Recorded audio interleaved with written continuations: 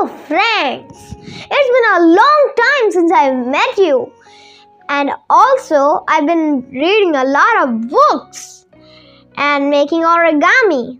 And I really like making origami.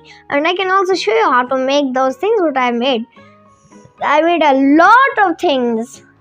Usually, I've been reading this book, The Good Dinosaur.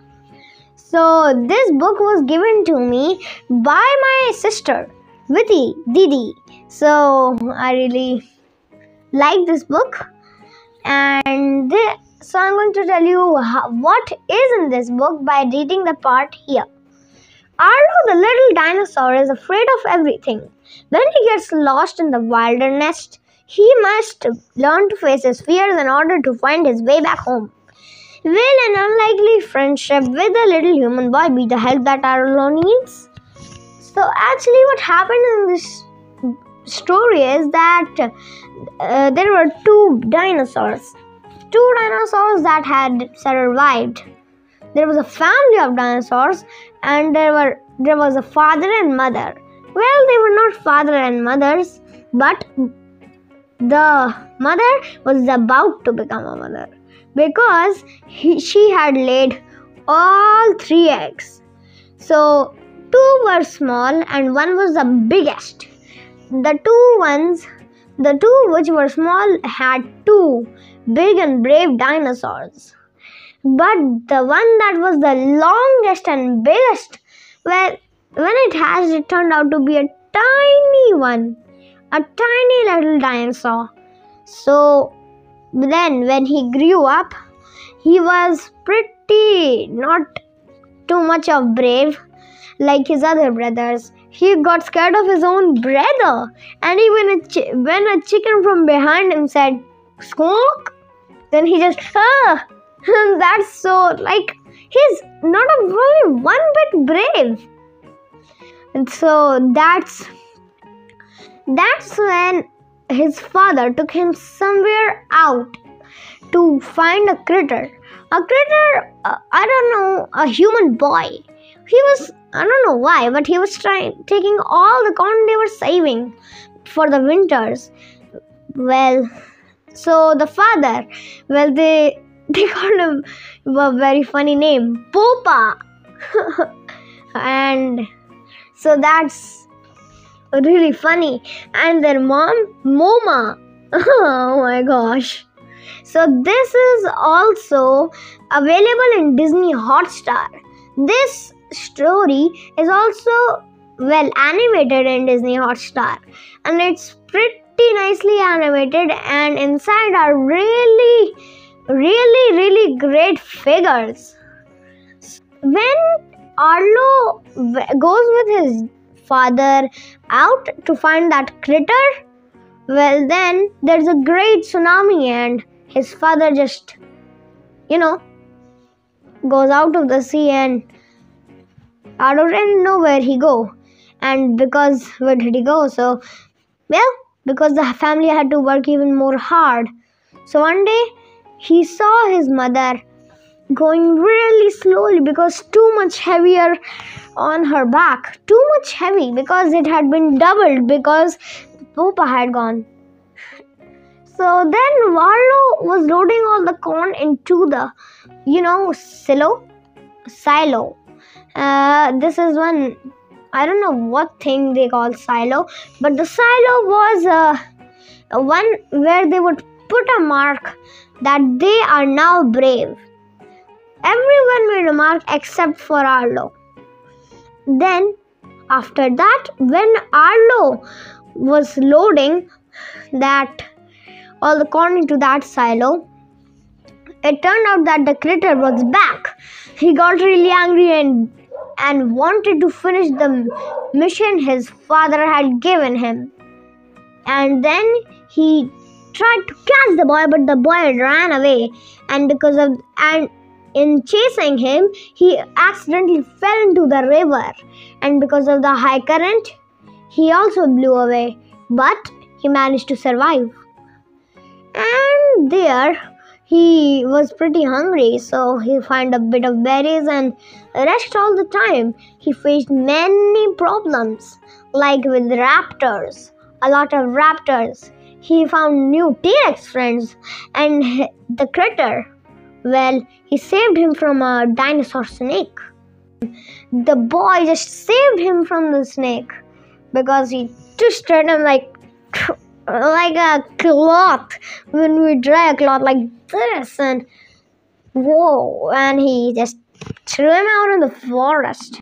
Well, you know what happened then after they saw the snake? You know, they went somewhere to rest, and when they both looked up at the moon, they remembered their parents and got pretty sad. And then Arlo started howling. I don't know why, but he followed the little kid because the little kid started to howl. So Arlo again started to howl again with him with sadness. So after the next day, they knew that they were lost in the jungle. What should they do? They saw some dinosaurs, raptors. So they wanted to eat the little boy.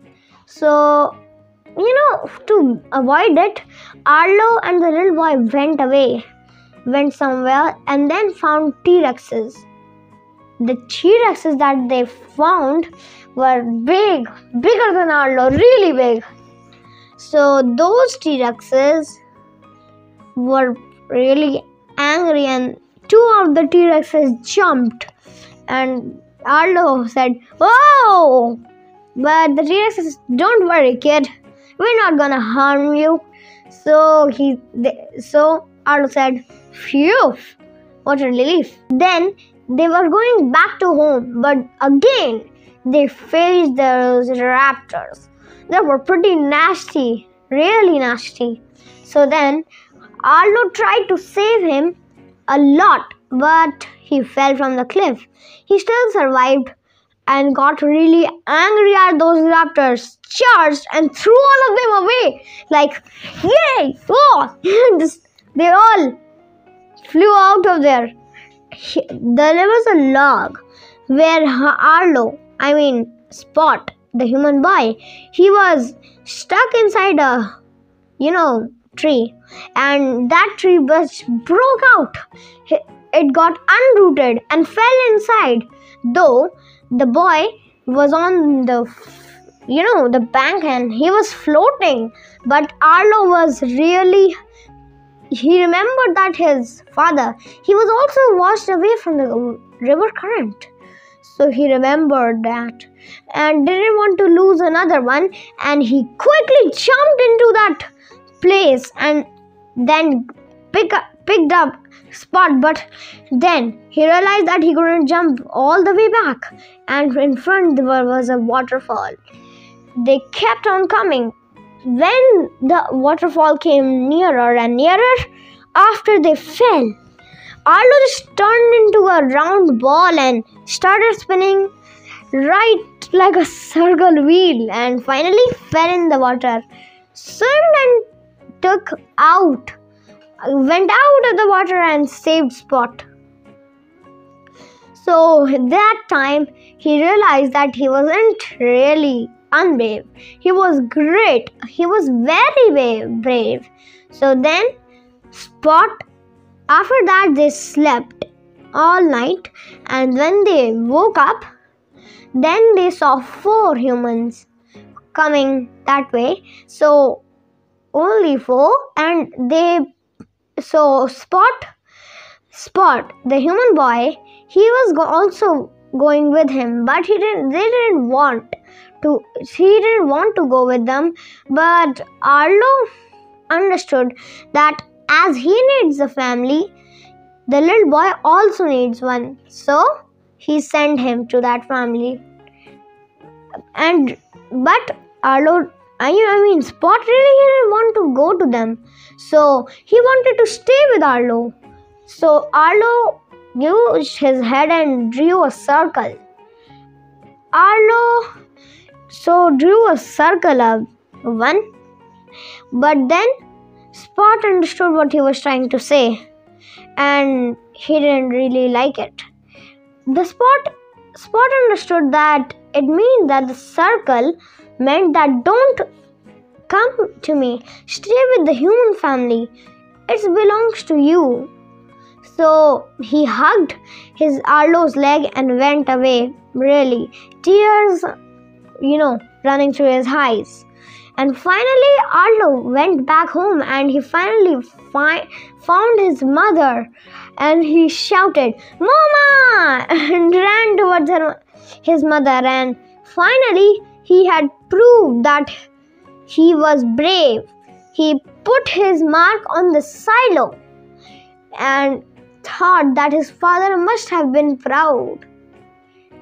So it was a really nice story, and I hope you like it. So I hope you enjoy it. Thank you. Bye bye.